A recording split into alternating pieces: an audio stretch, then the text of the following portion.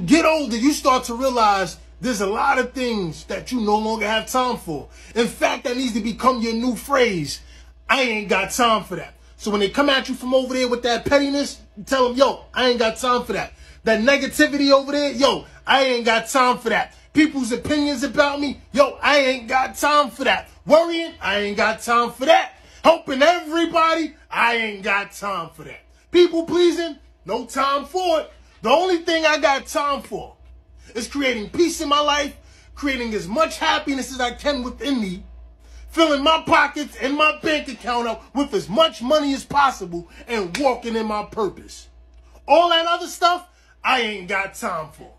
So when they come at you with that nonsense today, tomorrow, next week, next month, next year, you make sure you implement that new phrase. I ain't got time for that. Let's go.